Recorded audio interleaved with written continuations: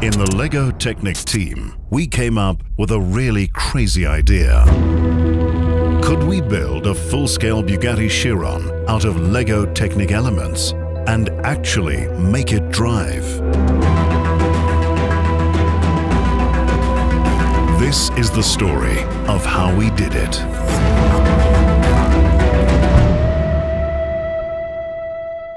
It's one thing to get an idea. It's something else to actually make it happen. But our goal was to prove that with Lekekassen, you can really build for real. So, our first rule was that at least 90% of our car had to be built from Lekekassen elements. So the first time I heard about the model, I was really excited because it's something we haven't ever done before. We had also a lot of concerns because we don't do much technic building here. So we just didn't know if that's actually possible.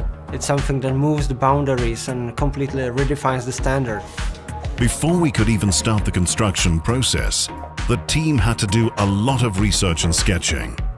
We quickly realized that only a few technical parts could be drawn on computers. Most of the car had to be designed while we were building it. We tried to minimize the construction as it is possible, so not to go with the classical chassis as all the cars have. We tried to minimize everything and to be more close to build for real. And that's the reason why, for example, now we have the A-pillar, the rear wing, or for example, door hinges made of Lekekassen bricks. And it was a huge task for the team to build almost everything out of technical elements. The real Chiron has very sculptural aesthetics with a lot of curved surfaces. Basically, there is no straight line on the car. So we had to come up with a way how to replicate the surface of the car with Lekekassen. And for that we came up with this so-called skin. Basically the idea is we divide the surface of the car into very small triangles and then connect them with flexible elements. So we can actually have this impression of curved surface. We not only had to build the car, but a special tool for adjusting the outer skin as well. One of the key design elements of the original Bugatti Chiron is the unique light system. The iconic wide rear light bar is an integral part of the Chiron's DNA. So it was very important for us to reproduce the entire light system in the Lekekassen version and make it work just like the original car. Well, as I heard for the first time, the model is about to be movable. It was like, well, we can do that. And they told me then with this. So I was like, okay, we gotta work on it and come up with something. So we started testing. And it's a matrix of 7x7 motors in 2 layers and multiplied by 24. So you have 2,304 power function motors in the vehicle. The small Lekekassen gear wheels were a major concern. They had to move a car with a weight of 1.5 tons. We started by testing other materials like metal, Kevlar and carbon fiber. Well, it was kind of interesting for me that the Lekekassen gears were better than the Kevlar ones or the carbon fiber 3D printed gears.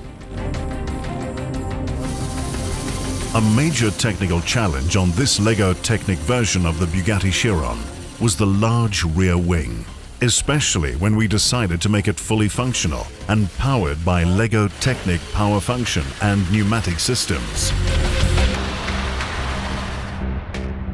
This was a true build-for-real project, and all details had to be perfect. Altogether, the team spent more than 13,000 man-hours constructing the car and used more than 1 million Lekekassen elements. Every single element was assembled by hand, completely without glue. The final construction had to be both stable and flexible, so the car could drive without breaking apart. And the result was astonishing.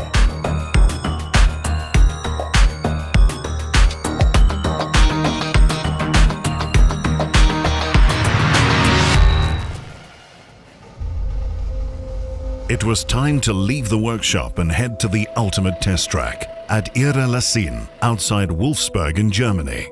The same track where Bugatti test drive their vehicles.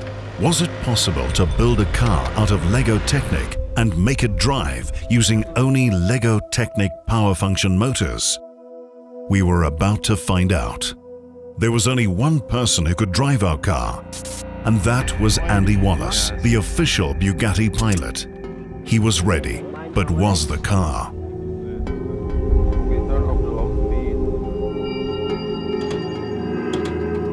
It could drive, but only a few meters. Something was wrong. Was this going to be a major failure instead of the success we dreamed of? The team had to quickly identify the problem and fix it. We disassembled the hood to gain access to the motor unit. The problem lay with a heavy metal chain in the center of the engine block, not with any Lego Technic elements or motors. The update is that we have opened the car and saw the engine, and we adjusted the chain, and we made some adjustments also regarding the position of the shafts. So right now it's kind of more flexed, so it should work. Everyone was ready, and so was the car.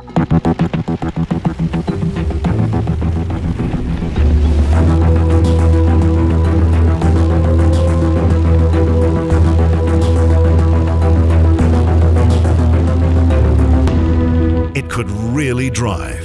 It was an incredible moment. The car drove faster and faster and continued down the track.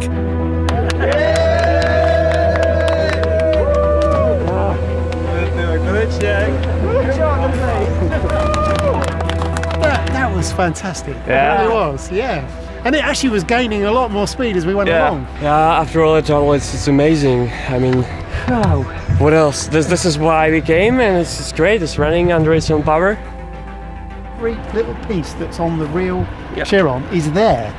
And it's not until you sit and you look and you spend time taking it all in and enjoying the surroundings.